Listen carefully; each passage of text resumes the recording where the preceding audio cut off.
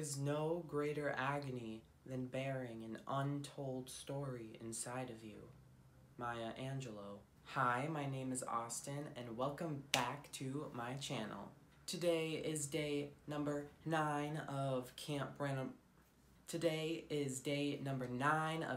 NaNoWriMo, April 2020, and the goal word count for today, if you are doing a 50,000 word goal, is 15,000 words.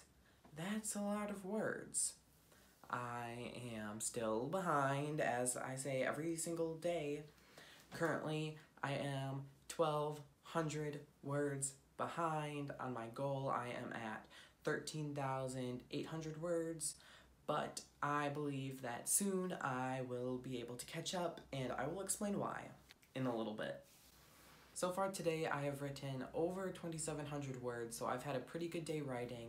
I finished my outline, as you can probably guess from the title of the video, and I'm excited because my outline is fully done. It is complete. It is like 13,000 word outline, so it is quite long, but I am going to get to start drafting my story soon, so that is super exciting. Yesterday, after I finished filming, I didn't write any more words. I felt stressed and tired, and I had a lot to do, and so I just decided to take a break from the computer to not write, which is something that I recommend if you're like me and you struggle to write when you're anxious and stressed. Sometimes writing while I feel weird can just make me feel worse, so I didn't write.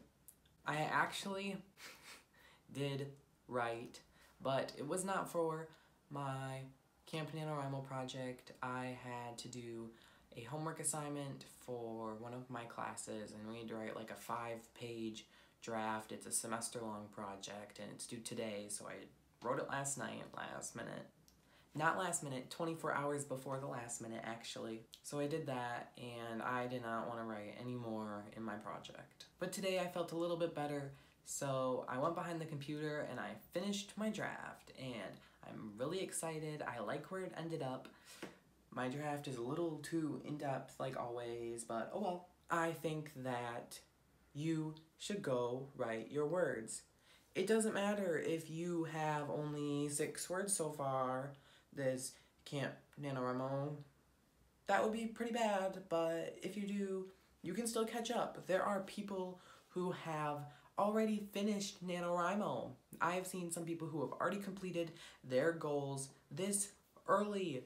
So you have over double the amount of time they have. Sure, they are a little bit insane people who can write that much day after day, but you only have to be half as insane as them to finish your goal if you're starting from nothing. So you can do it. I believe you can do it. Just be half insane and you will rock everything. If you still need to get your words in for the day, please go do it. I am here for you. You can get your words in. I think that you should go write your words because they are going to help you create your story, which is super important. Share it with the world. Don't keep it inside of you. Do what Maya Angelou says and put it into the world, like me, even though I'm failing a little bit. But please go write your words. I want to read your story someday so badly, and so my plan for tomorrow is to write the very, very basic outline for my 2nd and 3rd book of my series. It's going to be a 3-book series. That's what I'm planning.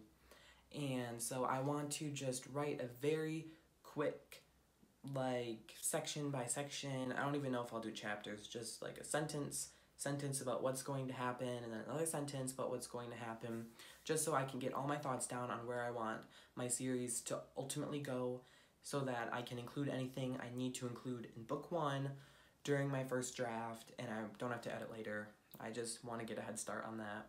Once I finish that in another day or two, I will be ready to write my draft, and I think then I will be able to catch up on my words because I feel like drafting is slightly easier to write words than outlining because I can be flowery sometimes, and I can talk about the color of the walls, which is something I don't usually do in my outline. But let's face it, I am overly descriptive in my outline, and I'll be like, what if I forget that the floor is hardwood? So I will put it in there, which is something I may have written today or may have not. I'm not going to say, I'll let you guess for yourself. Just to prove how pathetic I can be while outlining, I thought I would read you just one or two things I wrote today that are too much, that I realized after I'd written them that, wow, I am trying too hard in my outline. This may answer something I refused to say earlier, but here is a quote from my outline. He sits down on the hardwood floor and begins to sob. I'm really glad that I will remember when I'm writing my draft that it's a hardwood floor, it's not carpeted. He picks up a gray rock. Thank God I put that down. Imagine when I'm writing my draft if I had said brown rock. The two make eye contact, and they keep eye contact until ... Spoilers, I can't continue, but I need to remember that they make eye contact and they keep it until a certain point when I'm writing my draft, because otherwise I would have no clue what's going on. Sometimes I'm also not as descriptive. Quote, just make a dramatic scene. As you can see, my outline is full of necessary details for my story. The truth is, most of those things probably won't even make it into the story. I tend to change things when I'm writing, so I don't know what I'm doing. That was what went on with me today during Camp NaNoWriMo. I hope you had as good of a day or better than me. If not, you still have time. There's still time to have a good day, or you can have a good day tomorrow and get your words in. I believe you can get all caught up. You can do it. If anyone in this world can do it, it is you. I promise. I know you can do it. Camp NaNoWriMo is hard, but it will feel good when you accomplish it. Trust me, it will. Thank you so much for watching today's video. I'm excited to see you tomorrow on day number 10. I am going to run out of fingers starting in 2 days, so be there for that too on day 11. Please make sure to like, comment, and subscribe. I make daily NaNoWriMo videos. That's all I have for today. I'll see you tomorrow. Bye-bye.